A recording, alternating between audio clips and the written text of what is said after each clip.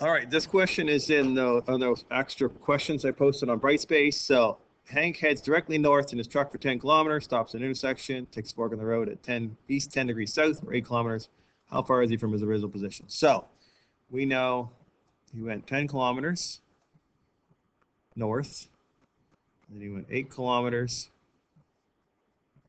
east, 10 degrees south, and we want to know the result of that, where he ends up. So pick a point. I know I'm going to be drawing to the east side, so I'm going to pick a line here, pick my arrow, go straight north. I'm going to put my compass heading here because I need that to figure out which way I'm going, so I do that. I'm going to draw the next one, and the next one is east, and then 10 degrees south, and it helps if you draw them kind of close to scale. So this side was 10 kilometers, and this side was 8 kilometers. And this line goes straight out. I'm going to draw that line out there. And I need that for my triangle. And this angle right in there was 10 degrees. And I want to know how far to go and in what direction.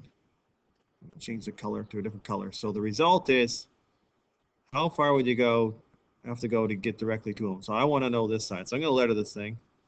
This is A, this is B, this is C. This is now a triangle. I've got two sides. This angle's 10, this one's straight up. So this whole quadrant right here is 90 degrees. So this inside part is 80 degrees. I now have two sides and an angle, so I can use the cosine law. So this side over here would be A, this would be C, and this would be B. Do one more line here. So I'm going this side, B squared equals A squared plus C squared minus 2AC times the cosine of the angle of 80. I'm going to plug my numbers in.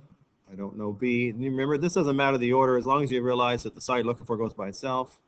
So the A side is 8 squared plus 10 squared minus 2. 10 to the 8, I should have in the other order, but that's okay. Cos of 80. And when I crunch all the numbers, I get a distance of 11.67. You should be able to do that. We're here to do the setup more than the actual math. So we'd have to head 11.67 kilometers. The next part I need to know is, what is this direction right here that I'm heading? Well, I know if I can find this angle in here, then I can figure out how far I am off of north or off of east. So for that, I want angle A. I'm going to use the sine law. So I'm going to do sine of A over A, and you should always put the stuff in. And I'm going to use sine of B over B. I'm going to go down a little bit, and I get sine of A over 8 kilometers equals sine of 80 over 11.67.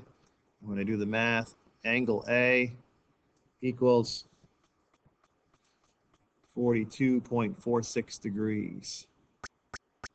That's this angle right here. So if I want a compass heading, it's north and then 42.46 towards the east. So he is 11.67 kilometers away at north 42.46 degrees east. All right, that's how you set it up. Pretty straightforward. Of course, I left a little bit of the math out, but you can do that on your own. All right, hope that made sense. Any questions? Let me know.